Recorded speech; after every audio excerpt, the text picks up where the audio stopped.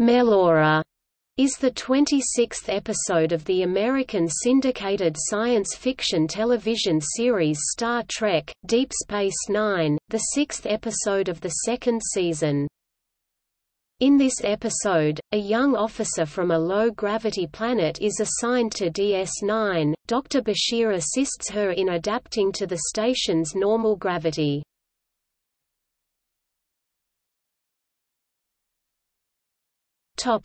Plot.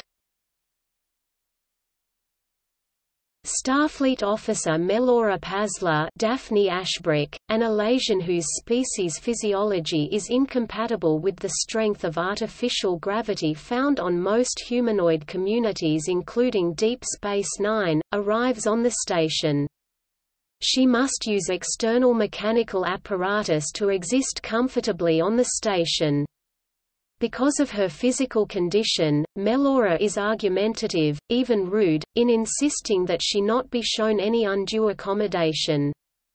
Nevertheless, Dr. Julian Bashir Alexander Siddig sees through Melora's barriers and the two become romantically involved. Meanwhile, just as Quark Armin Shimmerman is about to conclude a deal over some historical relics with a man named Ashrock Don Stark, Fallet Cott Peter Crombie walks into his bar. The two have history, with Cott declaring to Quark that he is on DS9 to settle certain debts. However, when questioned by Security Chief Odo René Aubergenois, Cott denies any ill intentions toward the Ferengi.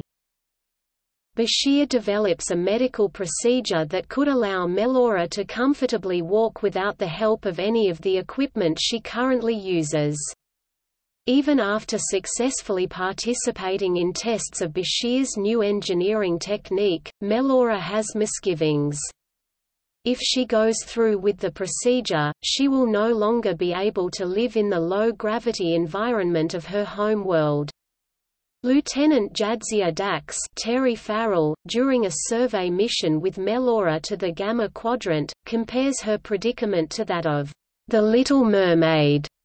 Cott attacks Quark in his quarters, but Quark offers him 199 bars of gold-pressed latinum in exchange for his life. Cott takes the deal, and they go to meet Ashrock at an airlock. Quark's deal is closed, but Cott shoots Ashrock and takes the relics in addition to the latinum. Cott forces the Ferengi to go with him, and they come across Melora and Dax, who are returning from their survey. Cott takes all three hostage aboard the runabout Orinoco. Commander Benjamin Sisko Avery Brooks orders the runabout to be held in a tractor beam. Cott demands they be released, shooting Melora to prove his point. Sisko lets them go, but takes Bashir and Chief Miles O'Brien Colm Meaney with him in the runabout Rio Grande.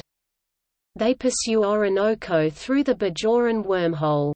Cott orders Dax to fire on the Rio Grande, but as she refuses, she notices that Melora is not only still alive, but crawling toward a console controlling the ship's gravity.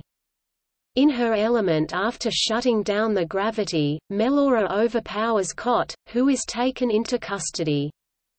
After finally deciding against going through with Julian's procedure, Melora and Julian enjoy the Klingon chef's Ron Taylor serenade at the restaurant where they had their first date.